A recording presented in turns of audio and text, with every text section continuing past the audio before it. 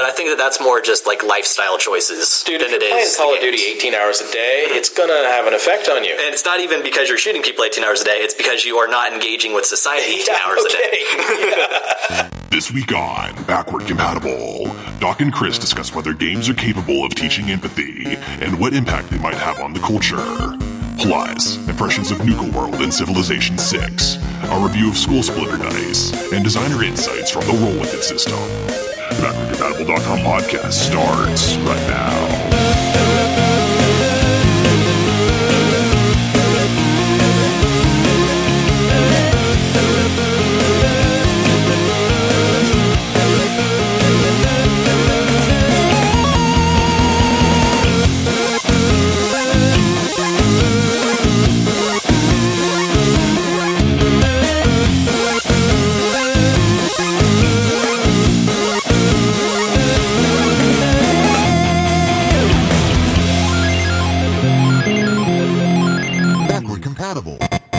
Hello, Backward-Compatible listeners, and welcome to episode number 83 of the Backward-Compatible.com podcast. Games and new media with a splash of academia. As always, I'm Chris, and I'm joined today by Doc. Hey, everybody. And Jim is unfortunately not with us. He is predisposed doing something that is highly classified, but rest assured that next week he will be joining us for our Thanksgiving special from a undisclosed location. But in the meantime, it's just me and Doc. Can we talk about that? Only to say that it's highly classified. Oh. That's the official line from those who shall not be named. Oh, wow. Yeah. I didn't know Voldemort was in on this.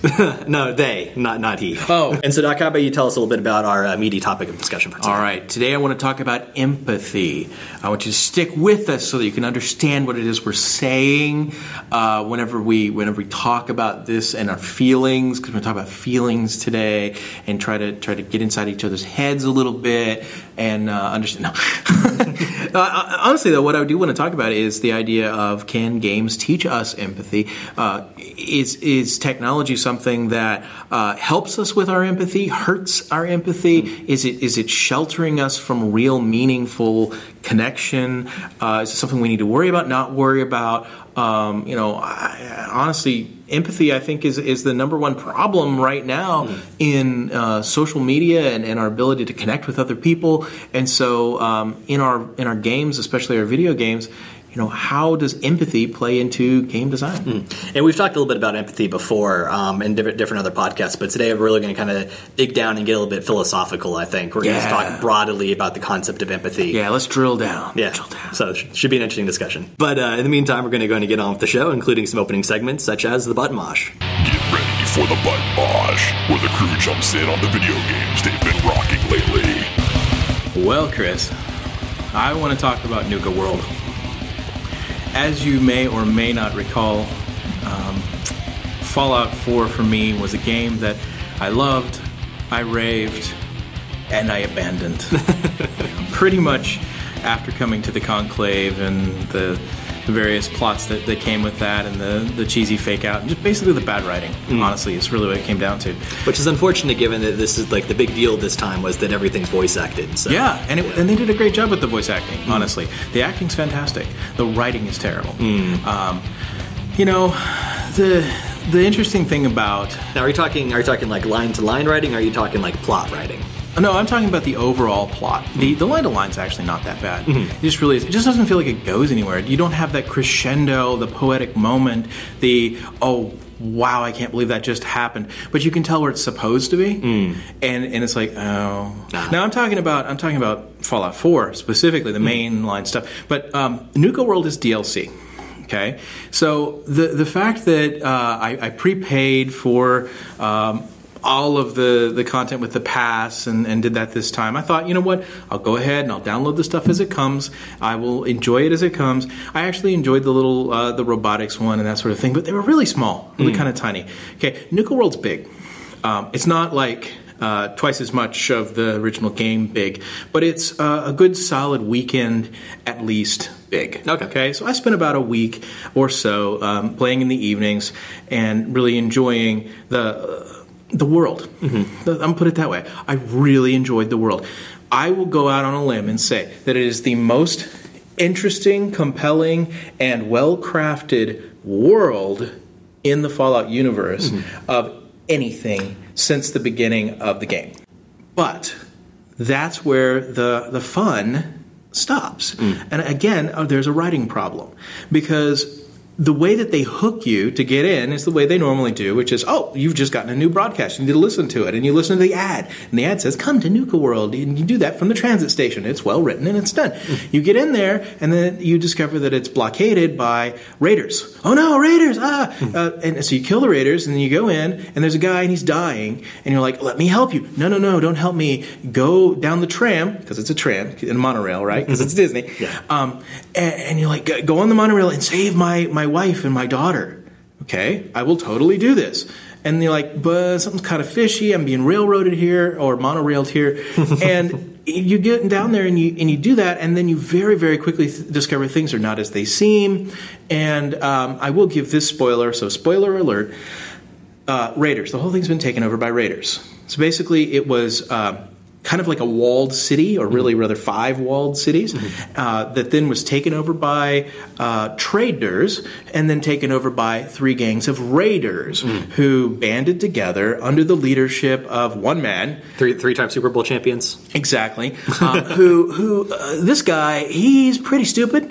And as is sort of classic post-apocalypse lore, if you beat him, you become the leader, right? Yeah. So stupidly, he gets in there, and he's invincible, but then you discover there's a conspiracy to take him down. You, through no real talent of your own, do so, and then suddenly all 3 of those raider camps are like, hey, boss. Hey, overboss. Hey, and so you're walking around Nuka-Land, and you're like, these guys are scum. They're raiders. They're normal. These are the guys that for the entire time I've been playing Fallout, I have gone into these settlements and I have cleaned them out and I have killed them for the good of humanity. Yeah. They're the scum of the earth. One of them, the disciples, literally have dead people who are eviscerated and crucified hanging around inside of their base.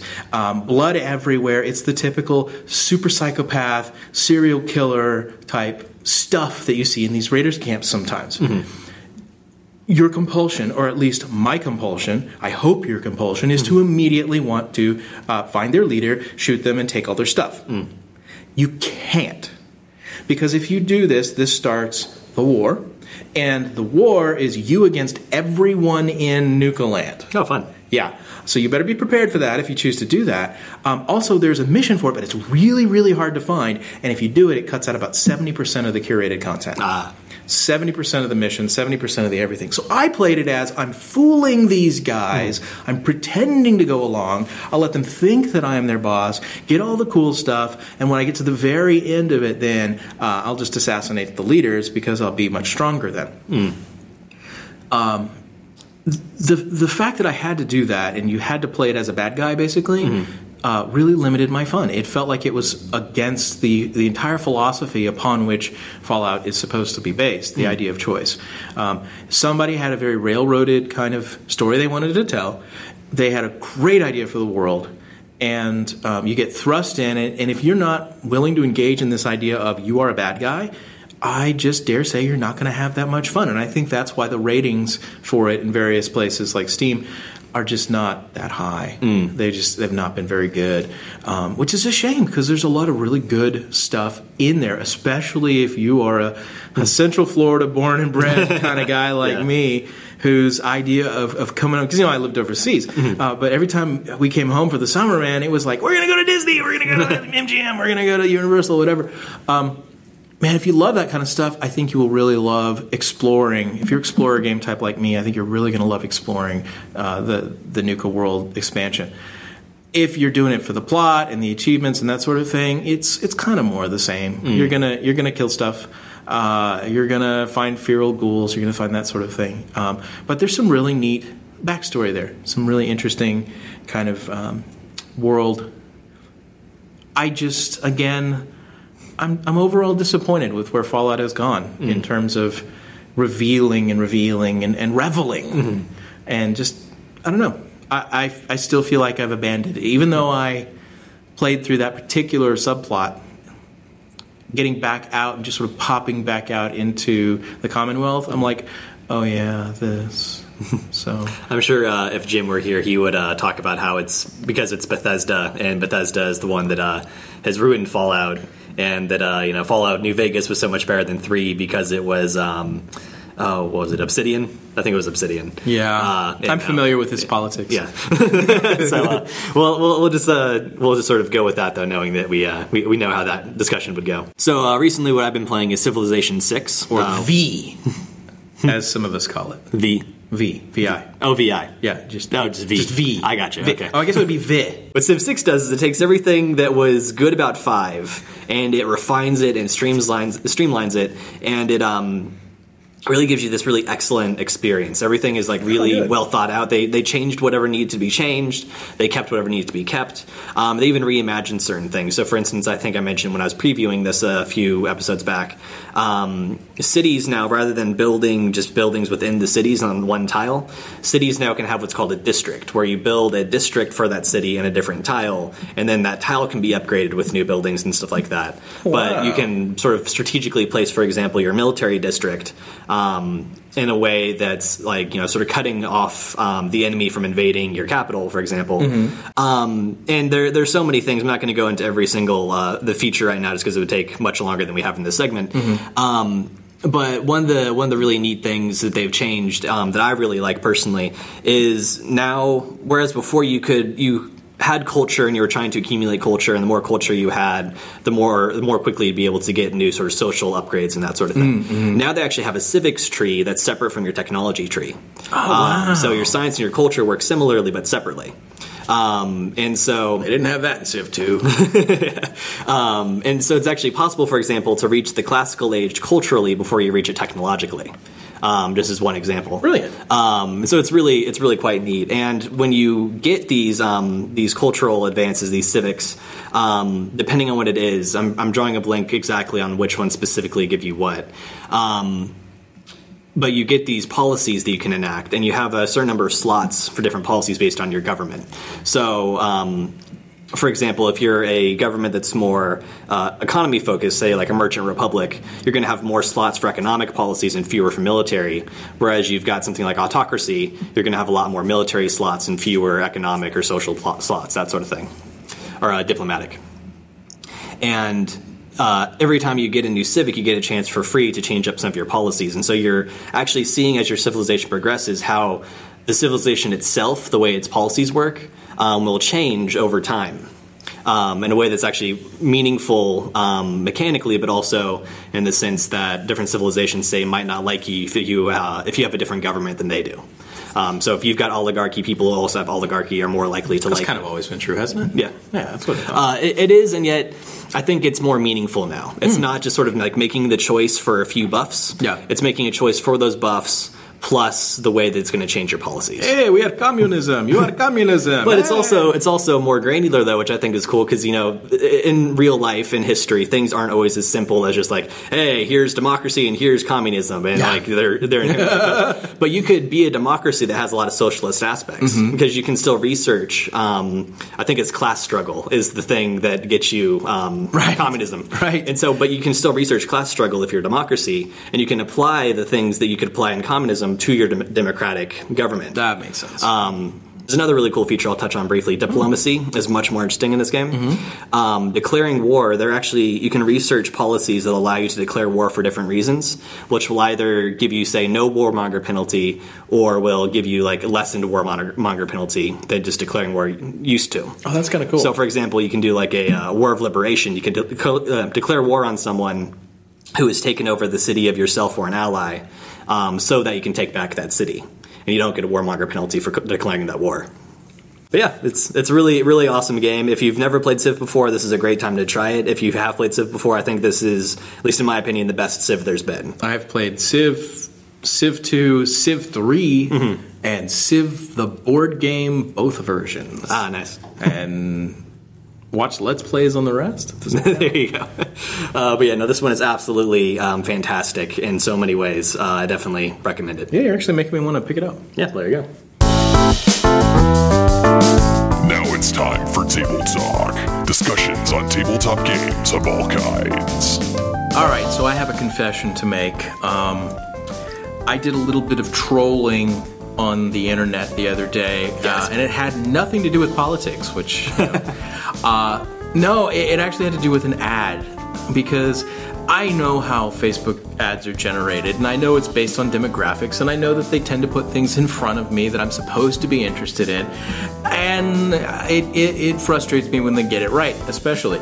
Well, in this case, something called Skullsplitter Dice, metal dice, in a custom container tin, was being sold for like, I don't know, it was like $39, and it was on sale from $50-something. Oh, gotcha. And so I'm like, why in the world would I spend $50 on metal dice whenever I roll them once and my glass top table breaks? And so I basically said this. And it turns out that the owner of the company and PR manager responds to what I say on this ad. Because they're a small company, kind of like Doc and Kruger, and frankly, run by nice guys who are doing some really cool stuff. So I bantered back and forth with them about it, and I said, rather jokingly, all right, listen, you send me a copy of these dice, and I will test them and give a report on Backward Compatible. And next thing I know, I'm getting a PM saying, what's your address? They actually, so we can come to your house. And beat you up. Yeah. No, they didn't. They actually sent me everything they said they were going to. Now, I want to be clear on this. Skullsplitter Dice is clearly about the dice experience. It's not just about these very well-crafted dice. And I'm not just saying that because they sent them to me for free. If it was crap, I would actually say it was crap. But it's not. They've got some heft value. You pick these things up and you're like, whoa, dude, I feel like powerful, right? But to my surprise, what I ended up getting was an email from the dwarf. Here is how it reads. I will give my best dwarf impression. Dear Adam, a messenger has just come down from the surface with news of your purchase. His beard smelled of rain and wind. Long has it been since I've been outside the belly of this mountain. Don't misunderstand. Complain I do not. This rock, these walls, this forge, these tools, these are those from which legend is crafted. You have chosen well, human. The fires from which thine dice shall both burn hot today. Anyway, there's more. there's actually quite a bit more. But it ends with, in short time I will be finished, and then you can expect them to be shipped according to the details below. Right? And so what's fun is, these guys clearly understand their audience.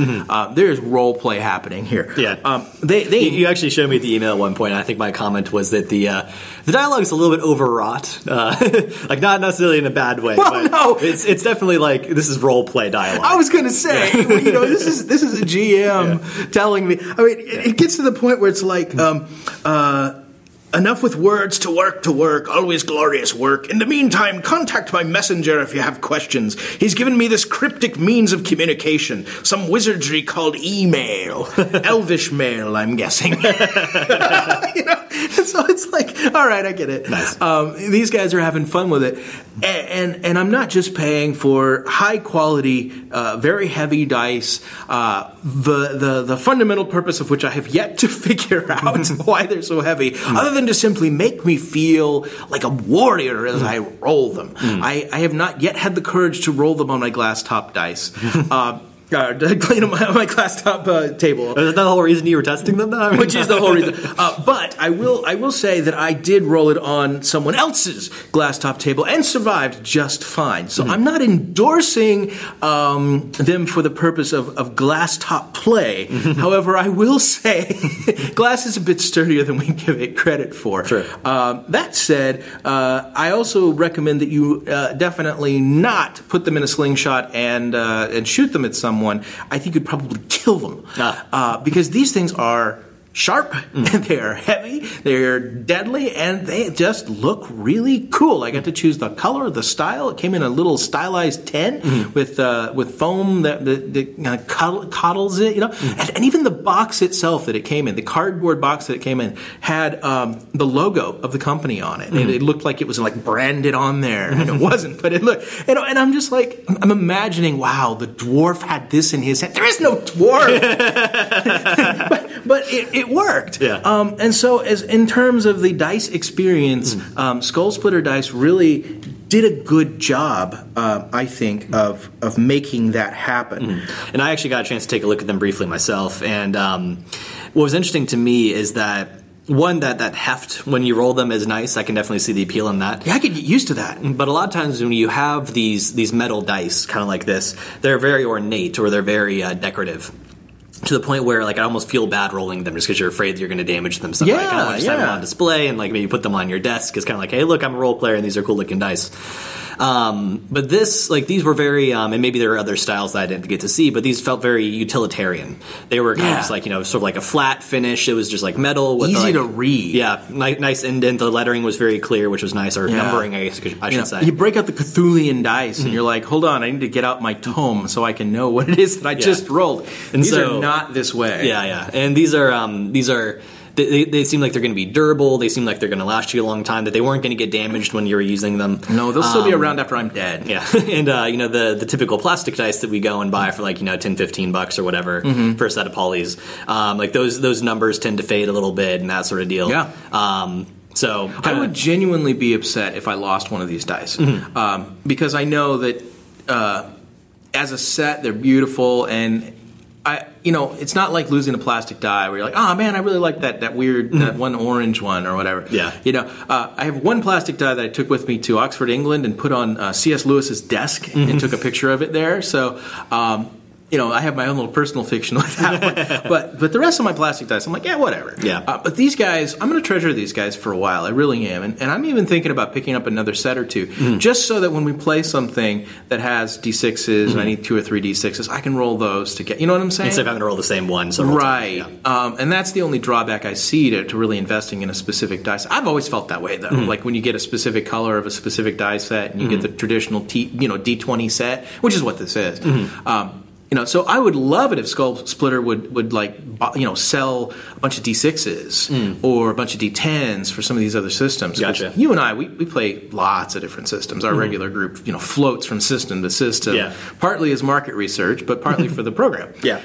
So we have a lot of fun with it. Either way, go check out Skullsplitter Dice on their website. And I have been given exclusive access and permission. This is not a paid advertisement, but I can give you a code which will give you 15% off if you do make a purchase. So that is New Adventurer 15. So just go ahead and put that in there, and you can get 15% off of your order of Skullsplitter on what I expect is already low prices because they've been having a sale. So there you go. Cool. This is Roleplay for Roleplay, the mechanics of tabletop role-playing games.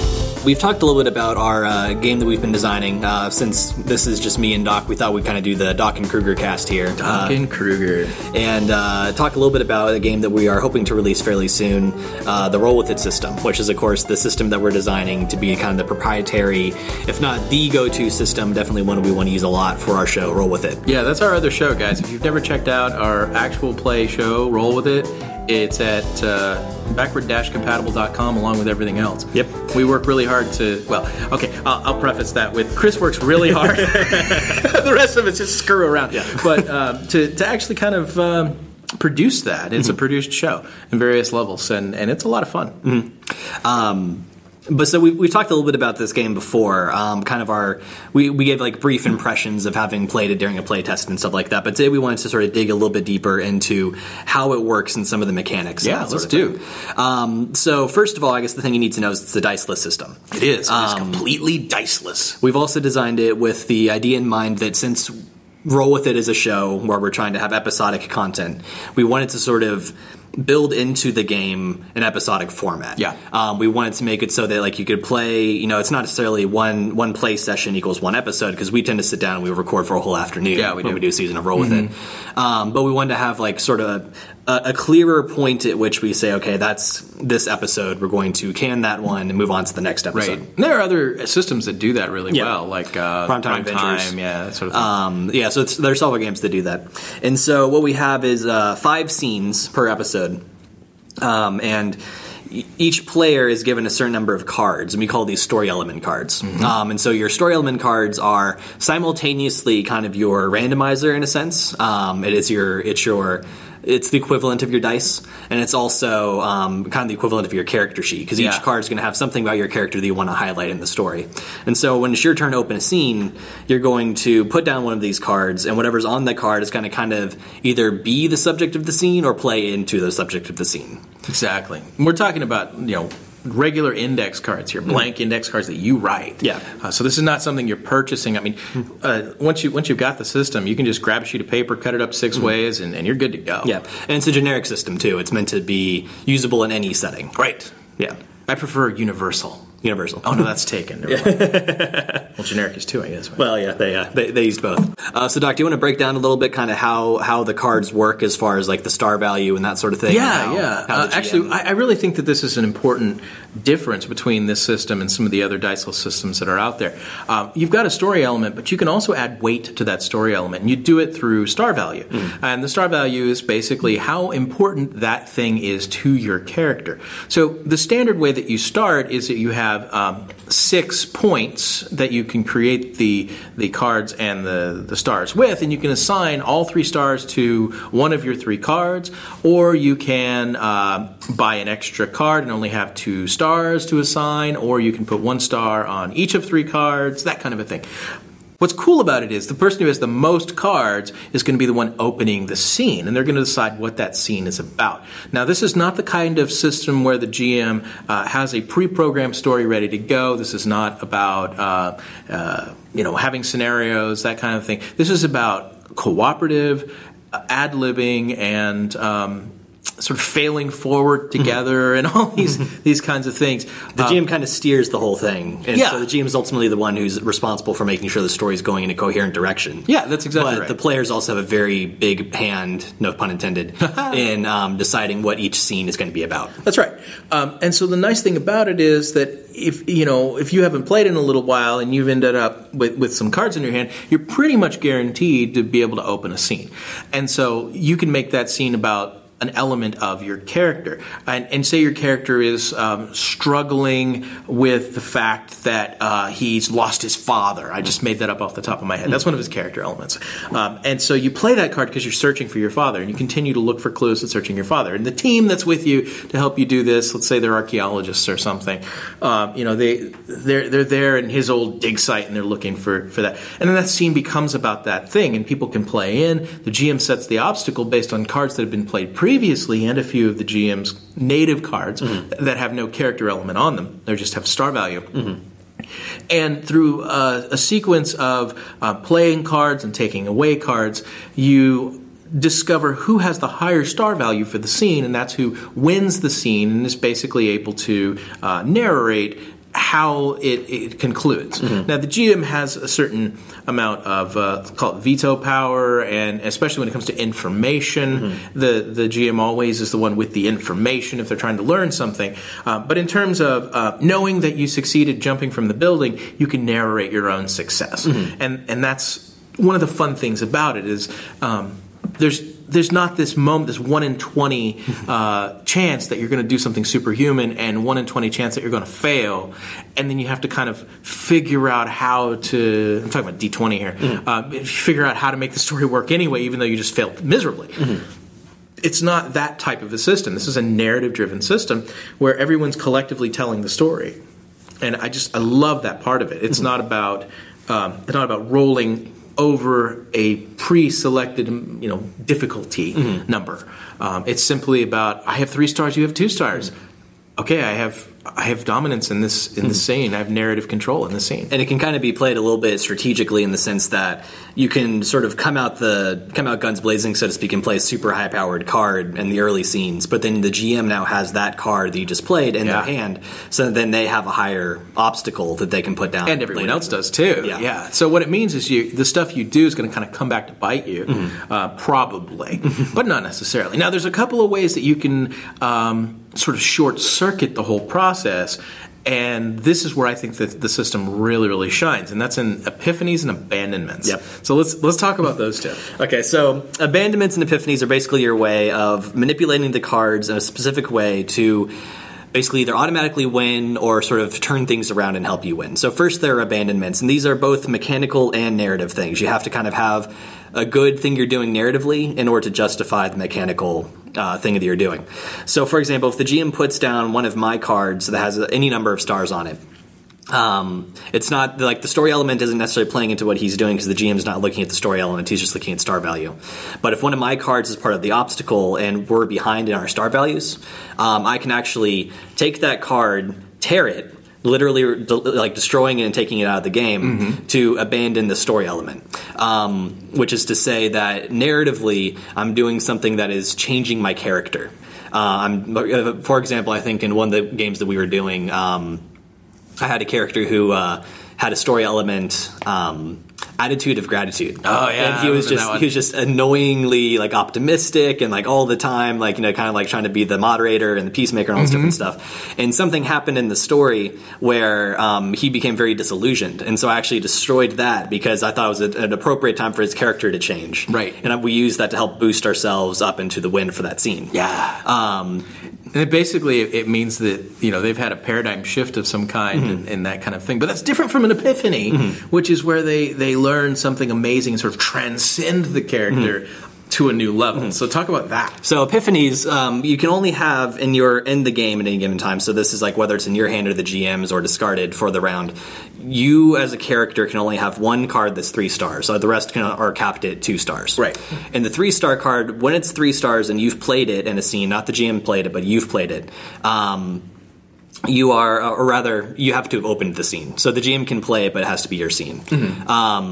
You can take that card, tear it, and it used to just be kind of like something positive. Now it can either be positive or negative depending on what's appropriate for the story. Yeah. Sometimes you learn too late the lessons you should have known. Exactly. But narratively you have an epiphany, and it's something that kind of like takes...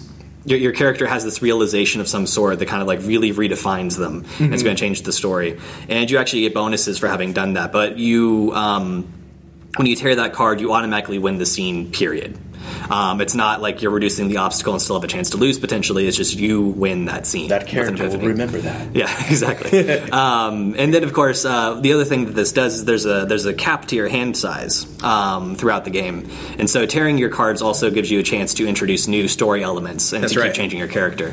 So the idea is that over the course of this, we have kind of a suggestion of 12 episodes per season. Yeah. Which is basically the half-season model for television. Yeah. Or sort of the British model, if you will. And over the course of this 12-episode season, you're going to have removed some cards, you're going to have added some cards, you're going to have strengthened some cards, to the point where the idea is that through the gameplay, you are changing your character, and ultimately stories, I think, are about character change in one way or the other. You can get a little bit more granular and kind of define different genres in different ways and all this different stuff, but ultimately stories are about characters and the way that they change. That's right. Or don't. So you don't fall into that problem that Nuka-World had of having this great setting and nothing happening to the characters. It's about the characters, and the story setting can either be all GM or it can be a cooperative thing or whatever. One of the things I love about the system, actually, is the complete and total lack of setting, that it is setting agnostic. You know, whenever we sat down originally to design this, we were thinking about some of the things we'd done with Roll With It in the past and some of the systems we'd used in the past. Eden Program comes to mind specifically as something that had that 5 episode structure and all of that. 5s are important to me, especially because whenever you look at like the short story formula, you know, Freytag's Pyramid, that kind of a thing, and I've done research on that and written about it. Basically what you've got is that conflict, that inciting action, which has rising action leading to a climax, then there's falling action and resolution. Now in an American audience, falling action and resolution sometimes get either cast aside or there's a twist that's introduced instead or something like that, especially if there's multiple plot lines going on at once.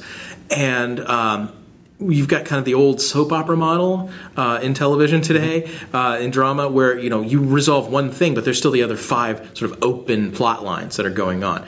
And so to me, what the Roll With It system really shines in is the ability to echo that, to show that. And each player is kind of able to take ownership of their character. Yes. And each of the characters kind of like, and like in all RPGs, all RPG groups, you tend to have kind of the people who take the lead and who kind of like become sort of quote unquote the protagonist, and everyone else is just sort of around the protagonist. And that can still happen here, and actually it's perfectly fine if that happens here. Oh yeah. But at the same time, you're sort of ensuring with the way this works that everyone has their moments in the spotlight. Yes. And everyone's got some sort of character development that is meaningful, at least to that character, if not to the story as a whole. Yeah, and it is built into the system. It is deeply ingrained in it, to the point where what I'm really hoping that we will be able to release soon is a couple of examples of ourselves doing exactly this, along with the system itself, and so that over the next year or so, you guys will have a really big library to pull from of this is our vision. Here's some examples of the ways that you can play this, some of the random things that we have done with it, and then take to the streets yourself, and be able to have some really fun times with it. That said, one of the neat things about it is the ability to write settings for it and for another secret project that we have in the works right now, which is not a diceless system but has similar, let's call it ideology, and so one of the things that I could see us doing for that is writing these different settings for the Roll With It system and just pretty much any kind of Doc and Kruger property. Yeah, it's more a setting book and less of a expansion for a particular system. Exactly, yeah. And it may change the rules just a little bit here and there where needed. Or suggest how you can approach the setting in either of the systems. Exactly. But really what it's more about, or going to be more about, is what would a character in this world look like, and have some suggestions for those character elements that might be really good ones for archetypes. Yeah. So if you were doing, for example, something that was noir, you might look at the classic archetypes of noir, like the G-man, or the detective, or the femme fatale, and we could talk about what some suggestions might be for those who want a little bit of help with that idea. And this is not the same kind of thing as when you get a traditional book. It's like this one costs 5 points and this one costs 6 points. Yeah. Not at all. This is just a little bit of a push literarily for the GM and for the players. And I think there's a lot of really open potential for this. So I'm excited. I'm excited about what's coming for the next year or so. Yeah.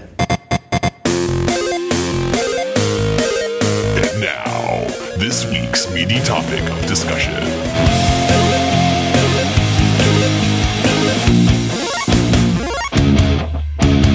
All right, so let's talk about empathy. Oh boy. Yeah. You get what I'm feeling right now? Are you sharing my desire to talk about empathy? In that, I suppose. I don't know. I can't say for sure. This is an idea that's been on my mind lately. I think we've got a lot of really good reasons to empathize with others in our society and in our modern times. And I think we also have a lot of technology that gives us the illusion of empathizing. The like button comes to mind.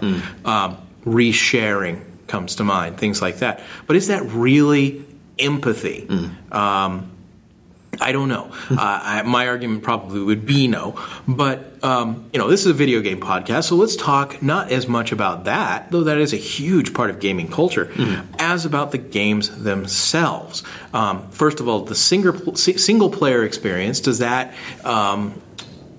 take away our empathy, or does it have the potential to teach empathy? Of course, when you're interacting with a game system, you're interacting with the author of that story. You're interacting with the creators of the system. You're interacting with, as the player, you've got your own narrative that you're telling. And like any art piece, the author can kind of go into it with or without an intention to do this, but going into it knowing what it is they're trying to communicate and what feeling they're trying to create in the audience. Well, and some games are very explicit about that attempt to create empathy. That's their agenda, if you will, especially some like the interactive novels and things like that. Then you've got like the PvP space, I'm going to frag a stranger. What does that do for our empathy? And then the MMO space, you've got guilds and responsibilities and things like that. So let's dive into some of those topics and see, does gaming have the potential to help one's empathy? Is it treating empathy with a way that is giving us an empty shell that we believe is empathy? Are we, as C.S. Lewis said, a generation of men without chests? Meaning that we think that we are doing something deep, but we're really hollow? I don't know. And I think I'd like to open this discussion. We can get a little bit more into the sort of more subtle parts of empathy in games later. But we'll open, I think, with empathy games. There's the term empathy game. And there are a lot of games recently that are what some people would call empathy games. Now, interestingly, when I was doing a little bit of research on this recently, I found a lot of people who were writing articles and stuff like that were claiming that games cannot teach empathy, and they felt very assured of that. But it sounded to me as I was reading them that it kind of depends on how you define empathy. So let me sort of present this example to you, and then we can talk about how we define empathy. That's probably a good idea. So, for example, there's this game called Dysphoria, which is very well known, at least in the academic community, as being a game. It's kind of it's 8-bit. It's almost WarioWare-esque in its gameplay, and it's about gender dysphoria. It's about a trans woman who is going through this therapy, hormones and stuff like that, talking about the experience of being a trans woman, of going from being male to being female, and gender, and some of the struggles that come along with that. And so a lot of people were saying after they played this game, and it is quite an interesting game, a lot of people were saying that they felt like they could really identify with what it's like to be trans. And while, of course, the intent of the creator of this game was to create that feeling and to sort of help people understand a little bit better, they also made the point that playing a game for 5 to 10 minutes cannot help you actually identify with someone who's been going through this their entire life, right? So there's kind of the question of, and so in that sense, you can't fully empathize with this person and their experience because you've not had anything like that experience. And one could even argue that if you've been marginalized in some way throughout your life, maybe you're closer to that, but it's still not quite the same thing as having had that same experience. But if, for example, empathy, if a requisite of empathy is to have been through pretty much the exact same thing as someone else, then I would argue that we can't have any empathy at all. I do think, though, there's a difference between sympathy and empathy, where sympathy is just kind of imagining that, oh, yes, that must be difficult for someone, and feeling, I don't know if feeling bad for them is the right phrase, but, kind of being able to recognize that they're going through something difficult and feeling for them. Yeah. Whereas empathy is closer to feeling what they feel. Right. And so to kind of what degree that's possible, maybe is a whole other question entirely. That's great. I mean, for example, since we are speaking in terms of games, perhaps you play that Dragon Cancer, and I play that Dragon Cancer, and then both of us hopefully can empathize with those who have dealt with the pain and the loss that comes with childhood cancer, which is what that game is about. But at the same time, you and I then have a shared experience. That shared experience perhaps allows us to have an empathy with one another, if you know what I mean. That we have had that shared experience of the fiction. And even I'm not saying that that's deep and meaningful and the same thing as actually having both survived cancer. Sure. That is not what I am saying. But perhaps it brings us a little bit closer to being more well-rounded and healthy, adulting, emotional individuals. And even the creator of that Dragon Cancer said, sort of similarly that, and he did not set out to make you empathize with him as a parent of someone or of a child with brain cancer. That's right. But he said that he wanted to relay that experience and also to create certain feelings that you can relate to through this game. Sort of, the classical thing that happens in, say, literature and a lot of other stuff, where we sort of find the things that speak to us in a piece. Right. feelings that we've had that so I didn't go through exactly that. That reminds me of this time I had this feeling because of something else that happened, that sort of thing. And so kind of like my blanket stance on empathy games is that in a certain sense, no, games can't teach you empathy, but I think the games are perfectly capable of creating experiences that, one, can help you relate to people a little bit better, or at least to sort of I don't know, for example, if you're trying to persuade them toward a stance, they can do a very good job of getting you closer to that and making you relate better and to understand just a little bit better, if not fully, but understanding that you're not truly empathizing. Maybe some people after playing a certain game might have gone from being close to empathizing to really empathizing because they have close enough experiences. Yeah. But the empathy we're creating is not kind of like quote unquote full on empathy, if that makes sense. Yeah. Well, this takes us right up and edges us right up to the idea of ficto-personal relationships or ficto-personal communication, which I wrote a paper on that, and I do believe it's one of our codexes, is it not? I think it is, yeah. Yeah, so be sure to check that out if you're interested in that. But the idea behind it in the conference that I presented this at was a transhuman conference. It was the idea of what do we do whenever these fictional intelligences become people that we feel like we have full-on relationships with. And if that's not describing a video game scenario or at least some kind of fictional narrative, I don't know what it is whenever we are engaging as player, active participant, active agent within the context of the narrative, and trying to have a meaningful drama, character drama, relationship drama, that kind of a thing, with a person who's not real,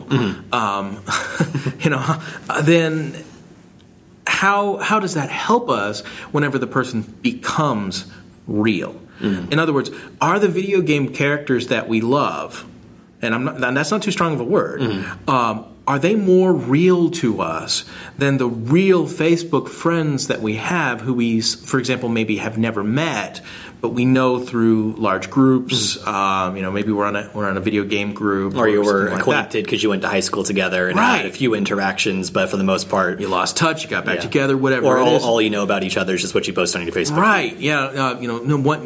I've got an old buddy who had a coming out experience, and as a result of that, we took very different life paths. And so empathizing with his current situation and struggles and that sort of a thing sometimes can be a little bit difficult for me, just because I don't know where he is in life. And we literally just didn't talk for a decade. It had not much to do with that, as much to do with geographical things and Facebook not existing. Just the natural thing where, I forget. I mean, people say lots of different things about stuff like this, but, you freak out about your friends in high school and your social standing in high school. Right. But everyone who's been through high school is like, no, the people that you're friends with, are maybe the people you meet in college. Right. Often not even that. It's like, but my point is this: are there people that we know literally have met? The guy I'm talking about was in my wedding party, for Pete's sake. Is this somebody that is less real in a relationship sense than a video game character or a fictional character? If there was a game, for example, where a major character was killed off permanently, we'd feel very different than, I need to reload because Link just died. Right? You know what I mean? Yeah. It's not a reload. I mean, you can look at Aeris from Final Fantasy VII as perfect example. Yeah, as probably one of the best known examples. Man, I shed a tear when Sulik died in Fallout 2. You know what I'm saying? So this is a very valid question, I think, is can we tell those meaningful, heart-wrenching stories that take us to a very human place? I think the answer is yes. Video games can do this too. Does this help us with our empathy? We could just as easily back off from that and say, have you read a good book that helps us with our empathy? And so I would argue very strongly that yes, video games can help us with our empathy. Now, what we do with that then becomes...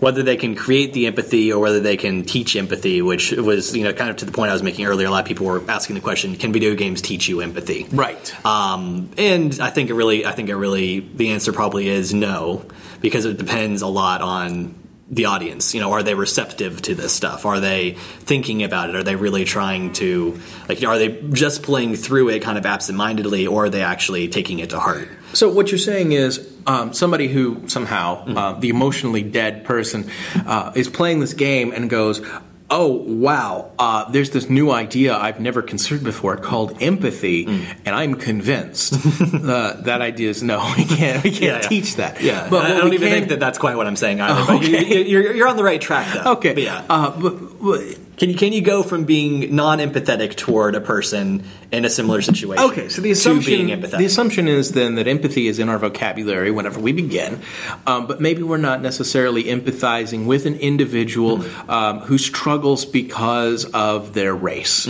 And then after playing that game, we say, wow, I really now understand the parts of this that I had never considered before, elements of this I'd never considered before. Okay, so this begs the question, to me at least, why there aren't more games out there explicitly doing this. It's because it wouldn't sell well. I mean, whenever I think of, for example, black characters in video games, I'm taken to places like GTA, and that's not where I want to go. Yeah. We actually had an episode of the podcast where we talked about black stereotypes in gaming. Yes, I remember. I was not a part of that one. Yeah, that was actually before you were part of the crew. Yeah, it was. But I remember listening to that one and going, man, these guys are hitting it hard. They had some really excellent points. Definitely go back and listen to that one if you guys get a chance. Yeah, it's an early episode. It's a season 1 episode. Yep. So before I kind of address that question specifically of why aren't there more games that do this, I think first of all there's kind of a false assumption, and maybe just because of the trends, the tendencies we see in current quote unquote empathy games, of highlighting someone's struggle, which it makes a lot of sense. Even in fiction, pretty much any story is going to be based around some sort of conflict. Of course. But, there's also, you can be empathetic in the opposite direction. We tend not to think of it this way, but you can feel empathy for someone for, feeling happy about something or feeling joyful about something. Or, sure, absolutely. Well, pathos just means emotion. Yeah. It's Greek. There you go. But, that being said, that's just not the type of stuff we tend to create in games. Right. And so, one could argue potentially that you can feel empathy toward a moment of triumph quite easily in games, that sort of thing. But usually those games, while they are trying to create this feeling of triumph, it's not about feeling empathetic with triumphant people in a given situation, right? So we're assuming that what we're talking about this new concept of triumph is interesting to me. I shall explore it. But we're focusing more specifically, as these games tend to, on people's struggles and kind of going through things that we might not understand from. Well, that's where the story is, isn't it? I mean, that's a universul human condition. Yeah. And it doesn't matter what color your skin is or where you came from or what culture you can trace your genetics to or whatever. It doesn't matter. Gender and orientation and that sort of thing. Everybody struggles. Yeah. All of us. Even the most privileged among us. Yes. We all have our issues. Yes. This is the married white man talking here. 40 years old, who has also spent the last 2 years being a full-time dad, is currently making $7.25 an hour as a tutor at his university. But the fact is, I'm going to university. So my struggle is very different. Yeah. And so sometimes, it's difficult for me to empathize with somebody who has come from such a completely different place than me. Yeah. But, to again delve into my personal narrative a little bit, as I said earlier in the podcast, I lived overseas. When I was a little boy, it was a very real threat, living in third world countries, that if I walked down the street by myself, I would be kidnapped and be victimized. It's not like America out there. Yeah. This was a very real thing, and I had strangers on the street, come up to me, even when my parents were there, and pull out my hair and spit on me because of the color of my skin and the language that I spoke and that sort of thing. I have experienced racism in other countries, never really here. Yeah. But I've also had opportunities and moments where people have assumed things about me that simply aren't true. One of the most fun things is to be somewhere like a supermarket and have someone in the aisle speaking Spanish and assuming I can't understand them. It's like, no, I know exactly what you're saying right now. I mean, I'm not wanting to eavesdrop. At the same time, you don't just break in with Spanish and go, hey guys, you may want to go the next aisle over because I just got your bank password, or whatever.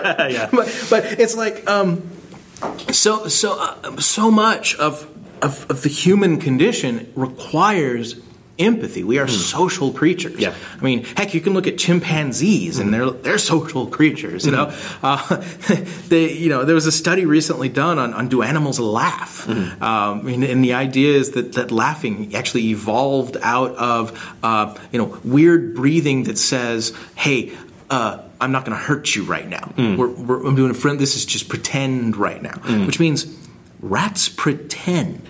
What an odd idea, and these are the kind of things that are being studied. What I am fascinated by in sort of a global social, global socio-political type of setting is this empathy idea. Is it being stunted by our technology, or is it being enhanced by our technology?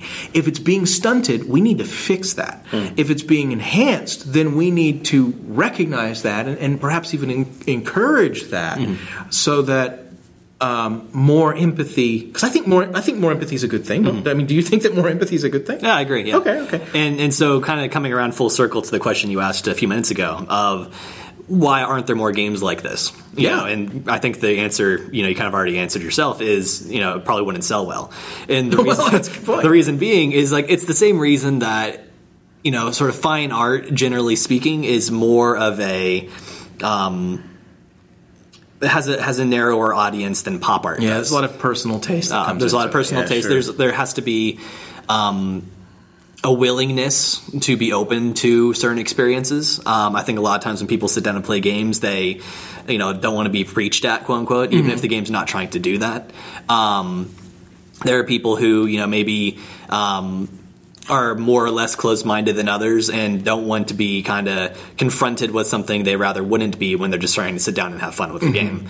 And there's something to be said, too, for, there are definitely camps out there that say the games essentially are games and not stories. And of course, this is like a totally different debate that we've talked about before. We're not going to go into right now.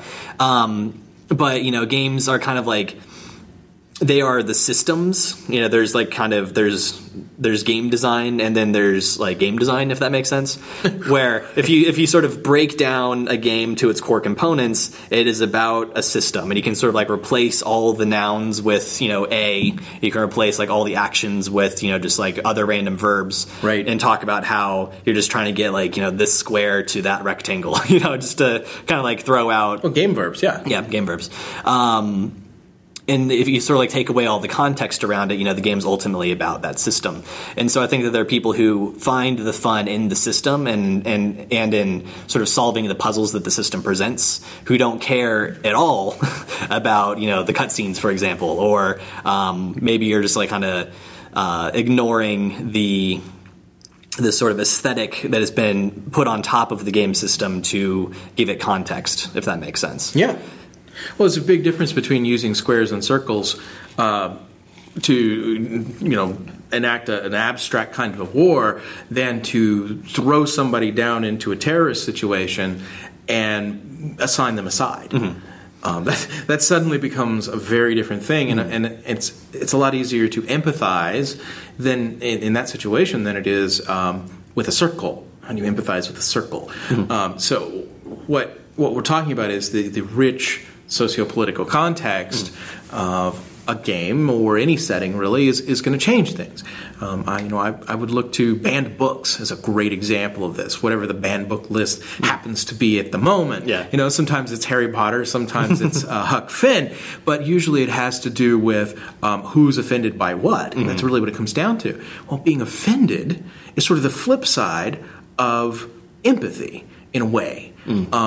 I mean, it's one thing to say, listen, I totally get you, and I completely disagree with you, and what you're saying as a rational, thought-out process is illogical, and it's not what I stand for. And we can say that that's, that's a certain kind of outrage, but at the same time, you can simply go, I'm having a strong emotional reaction to what you just said, and I'm going to have no intent at all of trying to empathize with you. You're wrong, blah, and that's a very different process. Yeah. So when we talk about empathy in that context, I think that the negative lack of empathy needs to be discussed as well. Yeah. Can we use games to teach that sort of a thing? And so, kind of going back to your question then also of, are our games improving or hampering our ability to be empathetic? Right. And I think that honestly, it's hard to say, because I think that games in this sense, just like any other form of media, are a tool. It is a tool that can be used well, because it's a tool that can be used badly, and it also depends on whether or not people are willing to pick it up and engage with it. And so I think that the fact that most games don't even try to do that, that the games that are mass market are just kind of your standard, shooters, racers, whatever the case might be, they're not trying to teach empathy, they're just trying to be games. Yeah, that's true. And that's a very good point. But as far as, people who are willing to engage with the games that go and try to be empathy games, then I think that they absolutely can improve that thing. And so honestly, I think it's less about, like, say the question, do games in general do this? I think that if you're only looking at the games that people are going to... abstract. Yeah, right. Our games aren't. Yeah. That's no, don't even ask that question. But... so do games in general currently help or hamper empathy? I think that the answer would probably be, if anything, they probably hamper. If only because people are spending time not practicing empathy, if that makes sense. Is that just because the games are not evolved enough? Or is it because we as a consumer base are encouraging the development of the certain type of game which would, by its nature, be more indulgent and less empathetic? The latter. Okay. I think it's definitely the latter, and I think it's. I don't think it's because, I don't think it's the whole thing like, oh, games make people violent or whatever. Because no. I mean, there's still studies that try to show that, like, yes, they tend to, or like they, like in children can be like more antisocial or less aggressive or more aggressive, that sort of thing. But I think that that's more just like lifestyle choices. Dude, than if it you're is playing Call of games. Duty 18 hours a day, it's gonna have an effect on you. And it's not even because you're shooting people 18 hours a day. It's because you are not engaging with society 18 hours a day. And so, I mean, it's like sort of take the game out of it. Like, how much are you, again, practicing empathy? Right. Because it's a skill. It's something that you have to, like any social skill, you have to be out there and you have to be engaging with people in order to improve it. Absolutely. Well, and it's like whenever someone says, "Oh, well, all of my friends are, online," meaning in the game system. My gaming friends are my friends. I wonder, and this is not accusatory in any way at all, but what always comes to my mind is, okay, is this a very, very wide ocean that's only 3 inches deep? Or, as opposed to, say, the metaphor of a well, which would be very small, but very, very deep. See, I consider my relationship with my wife of almost 16 years to be something that is fairly narrow in the sense of we have a very specific type of relationship, but very, very deep. She's also my best friend. So, there is that difference. And I love the time that I spend with her, and we spend lots of different types of things together. But if on the surface, if someone was just to look, they might make the mistake that, oh, well, this is just his wife. You know what I'm saying? Sure, yeah.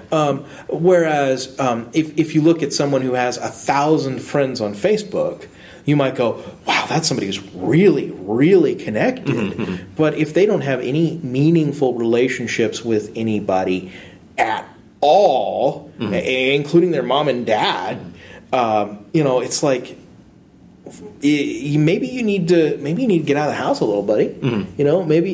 Maybe you need to hit some different types of websites and try to meet some people. I don't know. And so that.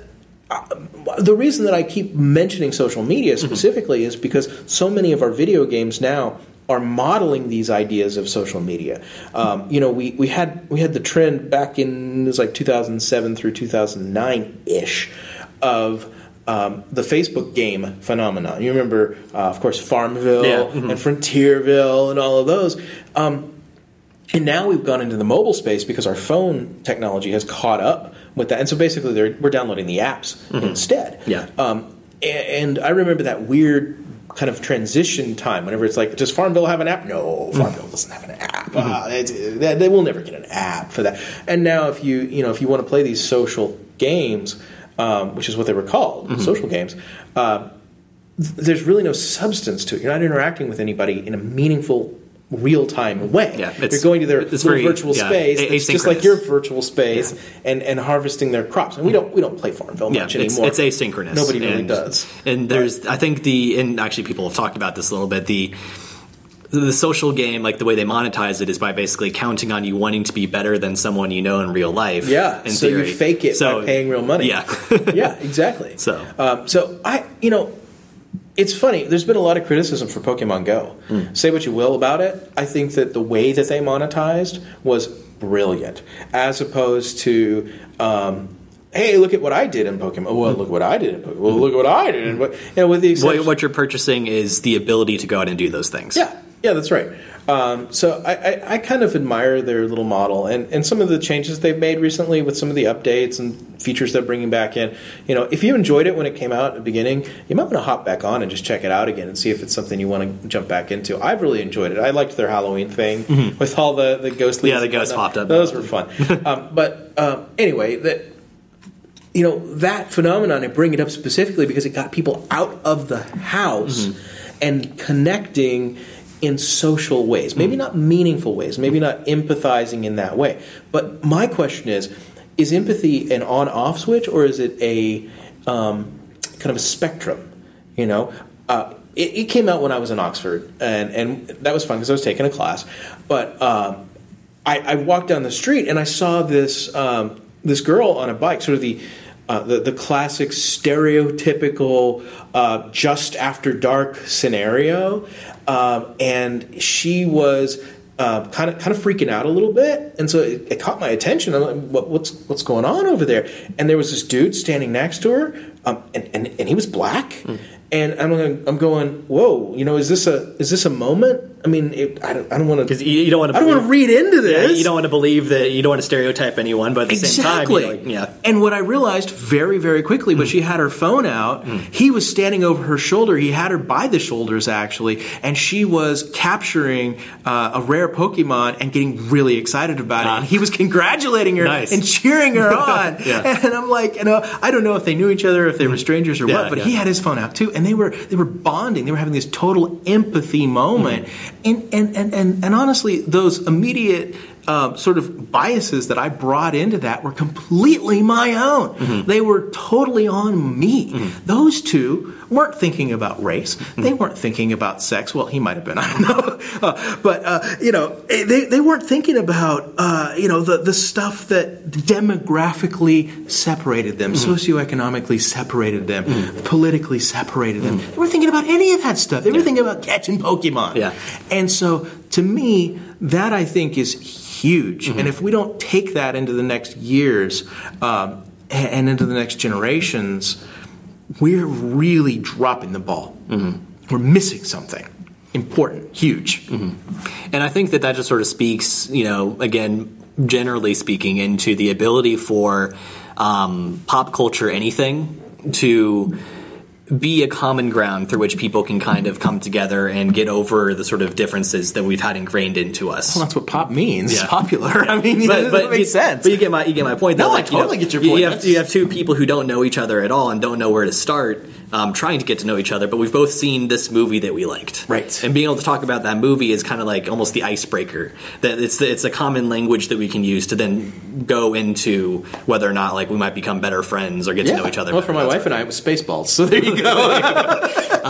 Speaks to my age a little bit, probably. But so, I mean, this is obviously a very very big, very complex topic that, it's hard to talk about this too in depth in the course of, a half hour, 40 well, minutes. I feel closer to you. I feel like I've empathized. We've empathized a little bit. And hopefully you, dear listeners, can empathize with us a little bit more as we've shared this little bit of an experience here. But hopefully, yeah. Those two guys, they're crazy. They don't know what they're talking about. Yeah, there you go.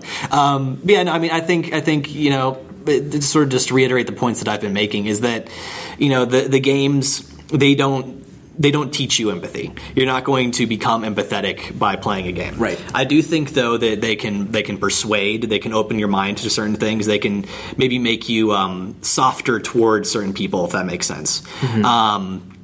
And they can sort of help you to relate to people a little bit better.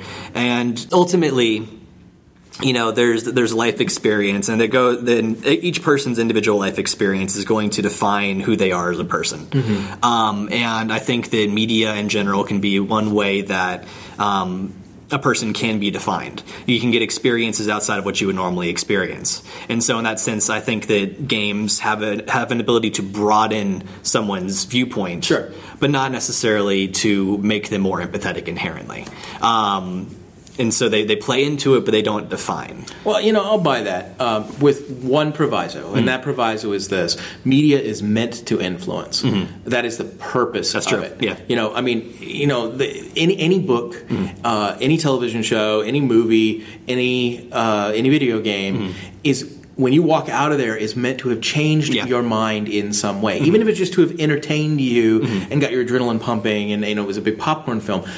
It was supposed to make you walk away remembering it and going, wow, that was a great thing. As I've heard some authors put it, and this is not an exact quote, I'm paraphrasing, but basically writing is tweaking your brain for fun. Yeah. It's trying to create feelings in you artificially to achieve a particular end for that story. And in the case of games with an agenda, and that's not a dirty word, whether it be I want people to be able to identify with this process of identity shifting that I had, or I want somebody to understand the complex difficulties that are being faced by third world nations whenever they have to make choices about water cleanliness or just whatever it is. I would point to the Walking Dead series as being a really great example of empathy.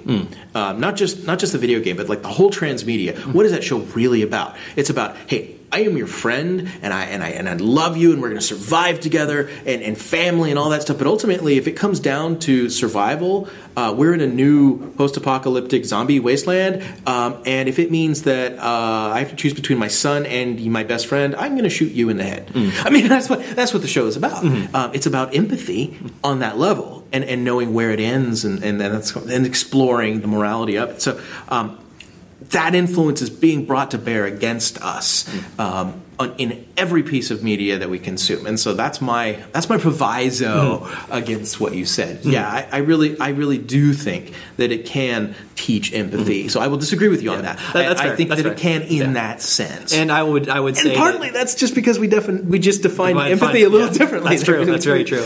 And which is where we started. And I'll say that I think that developers do need to keep in mind that they do have a responsibility as creators, right, to keep in mind what it is that they're getting across in these games. Yeah, and some of it really does come down to this game is for fun and it's about this stuff, and we understand that it's a game and it's not actually real life and all this different stuff. But you have to keep in mind that people will be affected by it in some way, and you have to be careful with some of the messaging that you have and that sort of thing. Correct. As you're developing. Absolutely correct. So anyway, I think that's a good place to wrap up. Cool.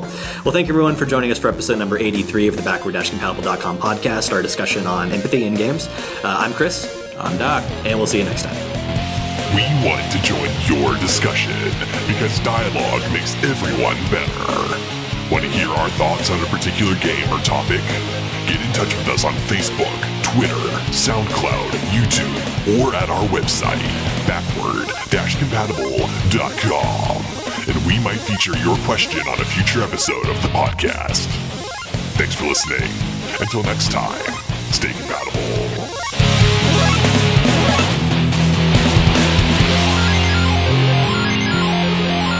Backward Compatible.